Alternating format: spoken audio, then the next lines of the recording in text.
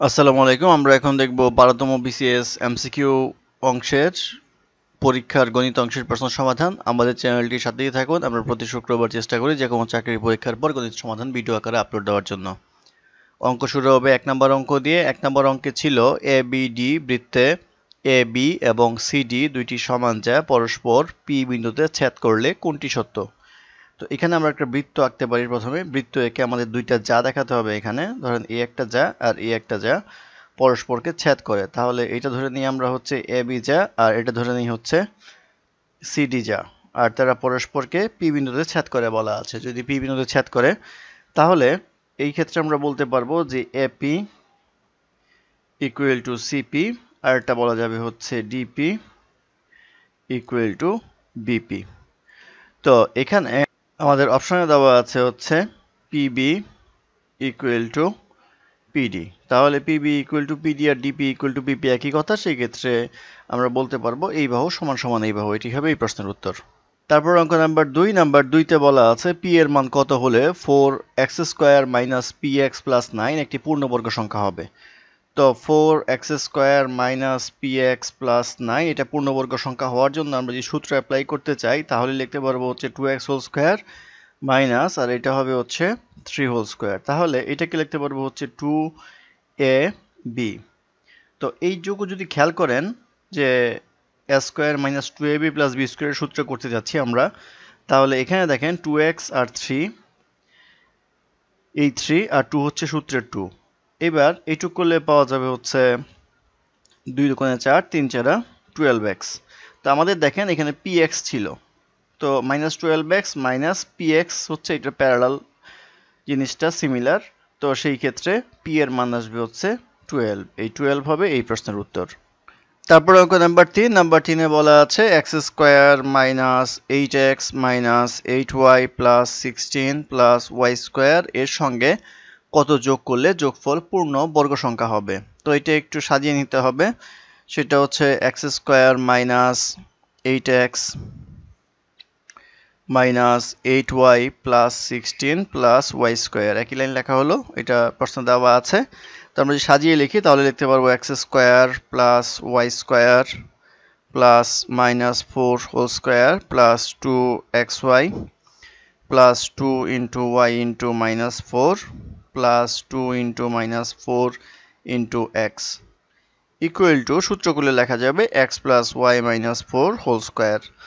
তাহলে আমরা বলতে পারবো এখানে 2xyটা অতিরিক্ত হিসেবে আসলো, সেই ক্ষেত্রে 2xy হবে এই প্রশ্নের উত্তর।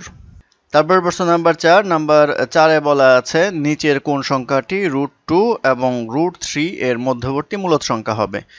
তো √2 এবং √3 এর মধ্যবর্তী যদি মূলদ সংখ্যা হতে হয় তাহলে √2 এর মান জানি 1.414 আর √3 এর মান আমরা জানি 1.732। তো এর মধ্যে আমাদের আছে হচ্ছে 1.5। 1.5 হচ্ছে অপশন থেকে আমরা বলতে পারবো এটা একটা মূলদ সংখ্যা, সেই ক্ষেত্রে উত্তর হবে হচ্ছে 1.5।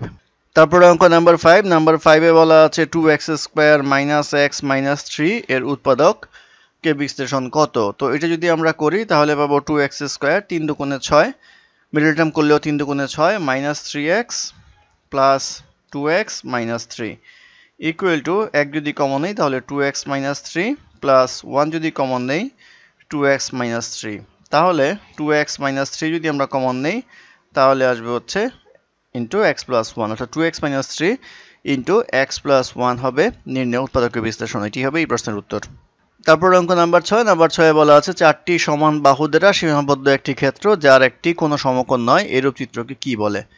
তো 4টা সমান বাহু দ্বারা সীমাবদ্ধ ক্ষেত্র আমাদের আছে হচ্ছে দুইটা, একটা হচ্ছে বর্গক্ষেত্র আর এটা আছে হচ্ছে রম্বস।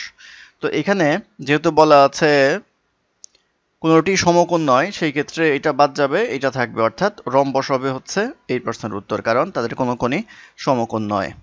তারপর অঙ্ক নাম্বার 7। নাম্বার 7 এ বলা আছে a to the power 4 plus 4 এর উৎপাদক কি কি। তো এটা উৎপাদকের বিশ্লেষণ করতে গেলে আমরা লিখতে পারবো হচ্ছে a² whole square plus 2² whole square, অর্থাৎ a² প্লাস b স্কোয়ার সূত্র করব। a² প্লাস b স্কোয়ার সূত্র করলে আসবে হচ্ছে a plus b whole square minus 2ab, b মানে হচ্ছে 2। তাহলে এটা করলে পাওয়া যাবে হচ্ছে a² plus 2 whole square minus 4a²। এটাকে লেখা যায় হচ্ছে a square plus 2 whole square minus 2a whole square. তো এখন দেখেন এইটা a square minus b square, এটা কল্পনা করলে আমরা পাবো হচ্ছে a square plus 2 plus 2a R a square plus 2 minus 2a equal to a square plus 2 plus 2a plus 2 R a square minus 2a plus 2। তাহলে ইহাই হবে নির্ণয় উৎপাদকীয় বিশ্লেষণ। তারপর অঙ্ক নাম্বার 8, নাম্বার 8-এ বলা আছে একটি সমবাহু ত্রিভুজের একটি বাহু 16 মিটার, ত্রিভুজটির ক্ষেত্রফল কত? তো ত্রিভুজের ক্ষেত্রফলের সূত্র অনুসারে আমরা জানি √3/4 a স্কয়ার, এটা হচ্ছে সমবাহু ত্রিভুজের ক্ষেত্রফলের সূত্র।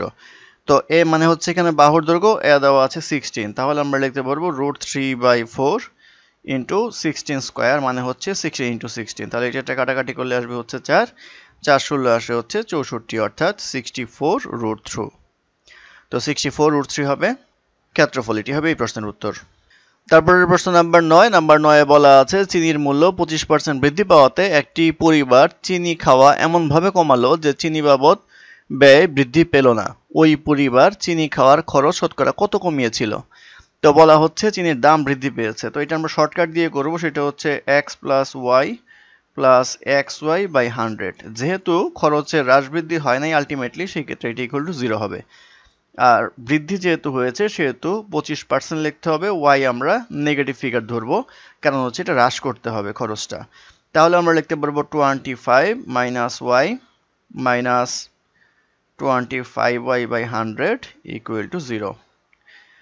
বা এইটা যদি এই পাশে নিয়ে আসি তাহলে লেখা যাবে y plus y by 4 equal to 25, বা 5y বাই 4 ইকুয়াল টু 25, বা y ইকুয়াল টু লেখা যাবে হচ্ছে 25 ইন্টু 4 ডিভাইডেড বাই 5, এটা কাটলে 5, 4 5 হচ্ছে 20, অর্থাৎ 20%। y এর মান হবে হচ্ছে 20%, অর্থাৎ খরচ শতকরা 20% কমিয়েছিল, এটি হবে এই প্রশ্নের উত্তর।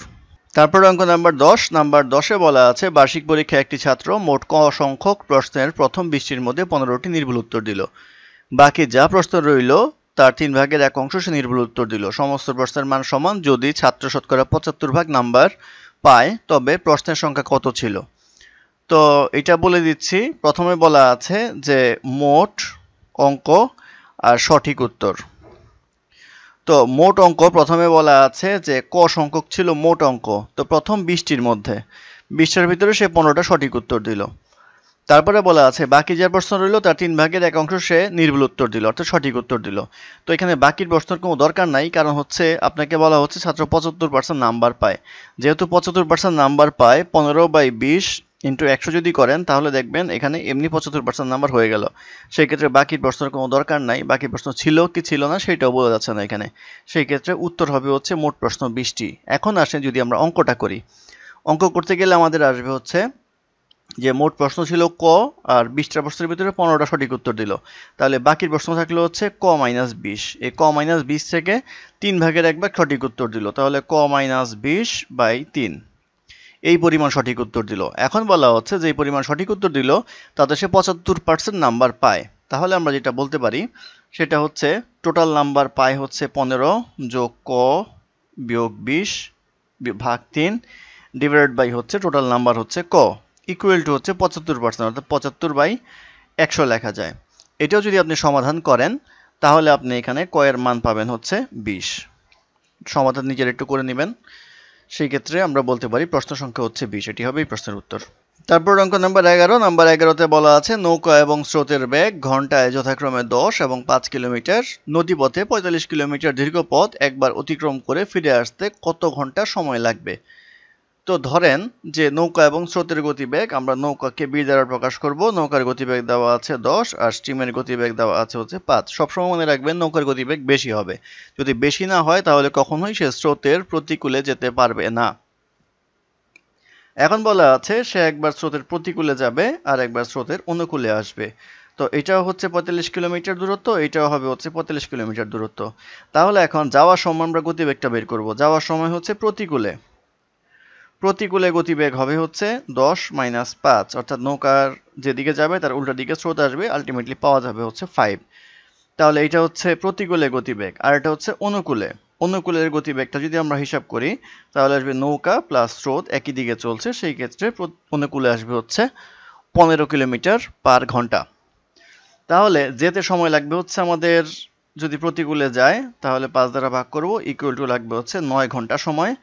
আর এটা অনুকূলে আসলে 15 কিলোমিটার পার আওয়ার স্পিডে আসবে, সেই ক্ষেত্রে সময় লাগবে হচ্ছে 3 ঘন্টা। তাহলে জিজ্ঞাসা করা হয়েছে গিয়ে ফিরে আসতে কত সময় লাগবে। তো গিয়ে ফিরে আসতে সময় লাগবে হচ্ছে এই 9 ঘন্টা প্লাস 3 ঘন্টা, ইকুয়াল টু আসবে হচ্ছে 12 ঘন্টা। এই 12 ঘন্টা হবে মোট সময়, এটি হবে এই প্রশ্নের উত্তর।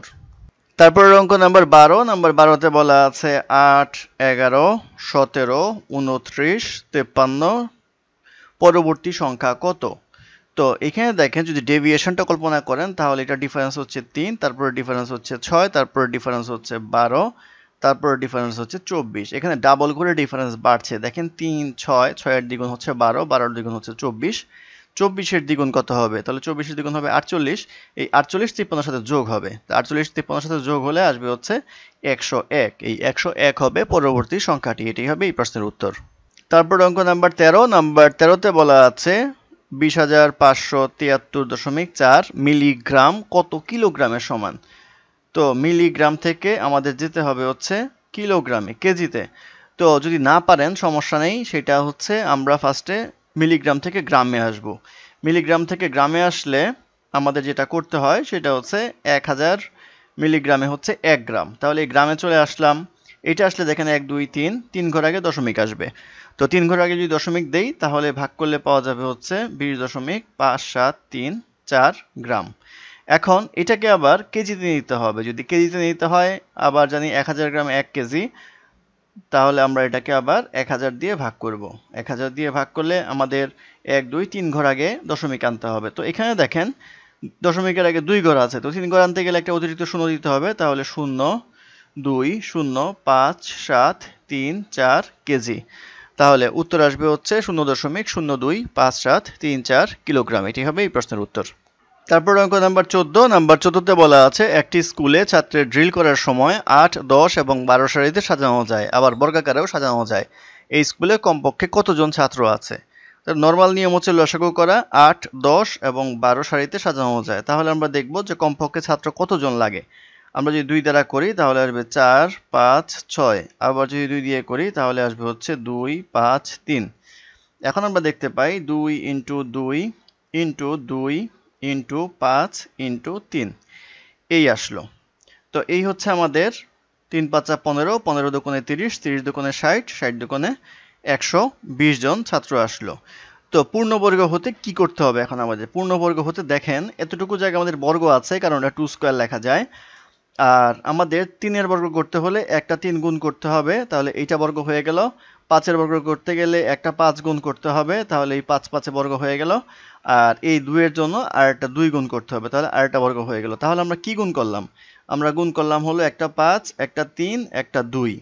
তাহলে আমরা বলতে পারবো 3 5 15, 15 দুগুণে 30। তো 30 ইন্টু 120 ইকুয়াল টু আসবে হচ্ছে 3600, অর্থাৎ 3600 জন ছাত্র কমপক্ষে লাগবে বর্গাকারে সাজাতে। অর্থাৎ লসাগু করার পরে আমাদের দেখতে হবে কোন সংখ্যাটা বর্গে নেই, সেই সংখ্যাটা বাদ দিয়ে বাকিটুকু আমাদের করার জন্য অতিরিক্ত সংখ্যা গুণ করে আমাদের এই কাজটা করতে হবে। তারপর অঙ্ক নাম্বার 15। নাম্বার 15তে বলা আছে 5:18, 7:2 এবং 3:6 এর মিশ্র অনুপাত কত। তো এখানে বলা আছে 5:18, তারপরে বলা আছে 7:2, তারপরে বলা আছে 3:6। সবগুলি মিক্সিং করলে অনুপাত কত হবে। এটা সোজা নিয়ম হচ্ছে প্রথম রাশিগুলি গুণ করে দিবেন, 5 7 3 অনুপাত দিয়ে 18 ইন্টু 2 ইন্টু 6। তো এখানে দেখেন 3:6 ছিল, এটাকে 1:2 লেখা যেত। 1:2 লিখলে সরাসরি উত্তর চলে আসতো, না লিখলেও সমস্যা নাই। এখানে আসবে হচ্ছে 105 অনুপাত 216। তাহলে এটা করলে আসবে হচ্ছে 35:72। তাহলে 35:72 হবে এই প্রশ্নের উত্তর। তারপর অঙ্ক নাম্বার 16। নাম্বার 16তে বলা আছে সুষম বহুভুজের একটি অন্তকোণের পরিমাণ 135 ডিগ্রি হলে এর বাহুর সংখ্যা কত। তো সুষম বহুভুজের যে টোটাল কোণ সেটা আমরা জানি হচ্ছে 180 ইন্টু n-2, এটা হচ্ছে মোট কোণের পরিমাণ। এখন যদি প্রত্যেকটা কোণের হিসাব করি তাহলে বাহুর সংখ্যা দ্বারা যদি ভাগ করি তাহলে প্রতিটা কোণ পাওয়া যাবে, এটা ইকুয়াল টু আসবে হচ্ছে 135। বা এটা ক্যালকুলেশন করলে আমরা পাবো হচ্ছে 180n minus 360 equal to 135n, বা এটা ক্যালকুলেশন করলে n ইকুয়াল টু আসবে হচ্ছে 8, অর্থাৎ বাহুর সংখ্যা আসবে হচ্ছে 8টি। এটি হবে এই প্রশ্নের উত্তর। ধন্যবাদ আমাদের সাথে থাকার জন্য। আমাদের চ্যানেলটি ভালো লাগলে অবশ্যই সাবস্ক্রাইব করবেন, লাইক, কমেন্ট এবং শেয়ার করবেন, এবং অঙ্কে কোনো সমস্যা থাকলে আমাদের কমেন্টে জানাবেন। আমরা চেষ্টা করব তার সমাধান বা কারেকশন দেওয়ার জন্য। ধন্যবাদ।